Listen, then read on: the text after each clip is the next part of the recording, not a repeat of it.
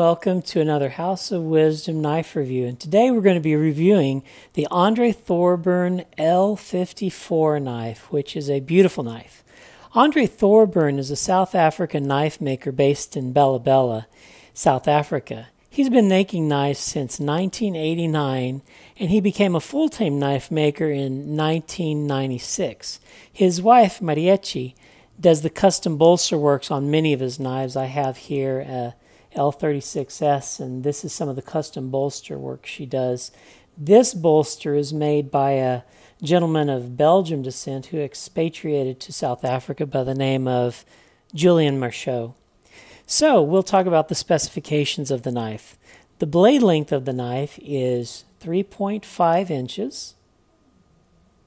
The handle is 4.25 inches, giving a total knife length of 7.75 inches. The weight of the knife is 3.7 ounces.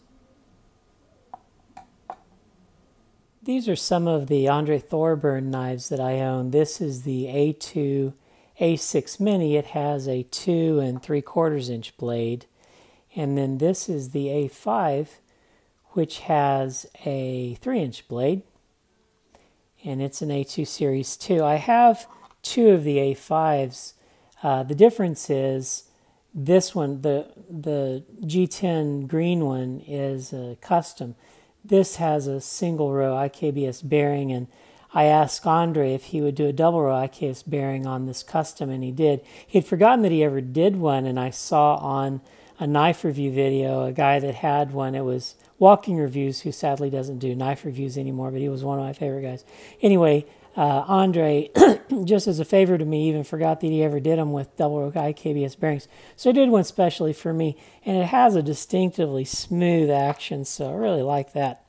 Moving on, this is another A2. This is the M45. It has about a 3 1/8 to a 3 1/4 inch blade. And then the Thorburn, this is not an A2, this is just purely an Thorburn L36S. It has a 3 1/4 inch blade. And then the knife of review, which has a 3 1/2 inch blade, the L54. This, on the L36S, the bolster is hand dremeled by his wife Marieci.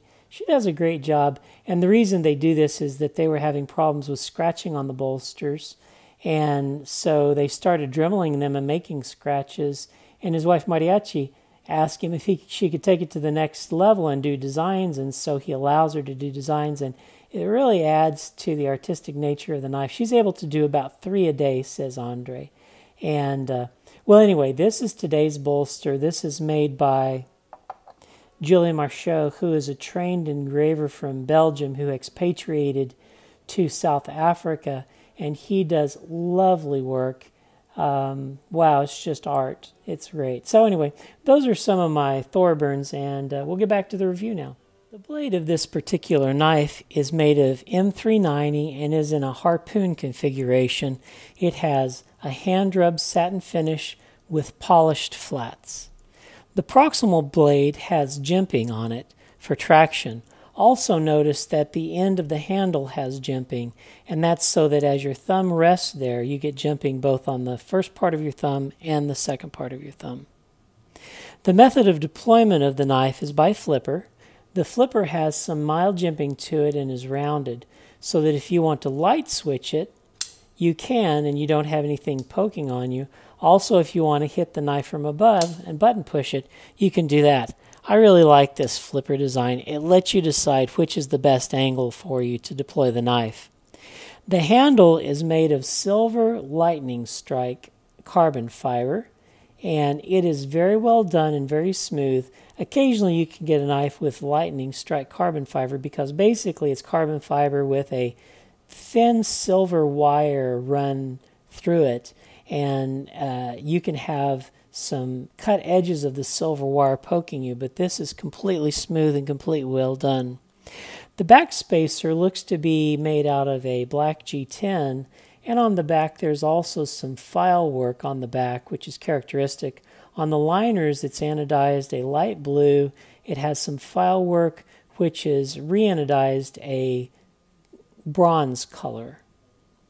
And here you can see the liners with the light blue color on the inside also. The bolster is distinctive on this knife.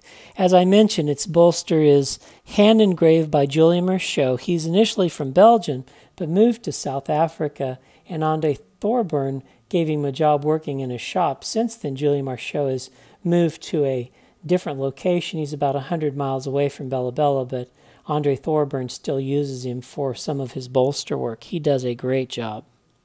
The pivot on this knife is ceramic IKBS bearings. Here you see the IKBS single row bearing logo. Andre Thorburn has been using IKBS bearings since 2004, so he has, at the time of the recording of this video, 14 years of experience with it, and the action of this knife is just as smooth as can be.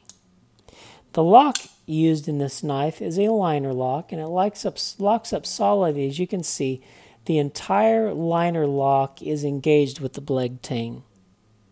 The pocket clip on the knife is a 3D milled clip that has good retention. It has a ceramic ball at the end for its traction point. It is milled very thinly, so it's easy to get your pants under. And not all knife makers do this. I don't want to pick on any knife makers, but the Micropraetorium from Greg Medford is particularly a hefty, chunky pocket clip. And really, to get that off the scale, you really have to hurt your finger to get it off. And that's not the way with this knife. It's thinned out and delicate and easy to lift off the handle blade. So easy to get in and out of your pants without tearing up your pocket fabric. The signage on the knife is minimal. On the clip side, it has Andre Thorburn's maker mark. It says Andre E. Thorburn Custom. And then on the show side, it has the IKBS single row bearing maker's mark.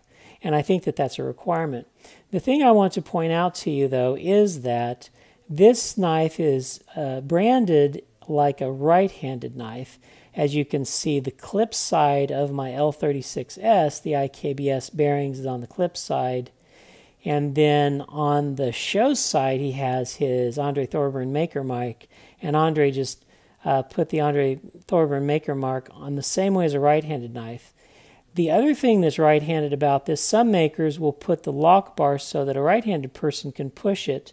But here, a left-handed person would have to pull it. So really, the branding and the lock bar are right-handed in orientation. Really, the only thing about this that makes it a left-handed knife was he drilled out and mounted his clip on the left-handed side. And I was asking myself, with a right-handed configuration, you have your clip to the palm side and then the show side to your finger side. On this one, the show side is to your palm side and your fingers rest on the clip, and I don't think one's necessarily more uncomfortable to another. And really, when I bought it, I thought it was a right-handed knife. I didn't even notice it was a left-handed one, but as soon as the show opened, his table was flocked with people, and I wanted to make sure I got this one. I didn't even notice that it was a left-handed clip mount on it, but I guess it doesn't matter that much. Well, we'll talk about the value a little bit. Well, I even hate to talk about the price because this is the most expensive knife I have ever purchased in my life, and we're just going to leave it at that. So what do I think about the Andre Thorburn L54? I really like it. Are there opportunities for improvement? The only one that I want to point out, I'm not left-handed, but on behalf of left-handers, if you make a left-handed knife makers, put the lock bar on the other side and do the branding on the other side so the maker marks on the show side, and I think that they would appreciate it. What do I like about it? The thing that I like most about this knife, other than, you know, it's Thorburn smoothness and everything, is the bolster made by Julien Marchot. This feels so good in the hand, and it is just beautiful. You look at the intricate nature of the hand engraving that happened there, and you're just amazed at the gifting and talent that he has.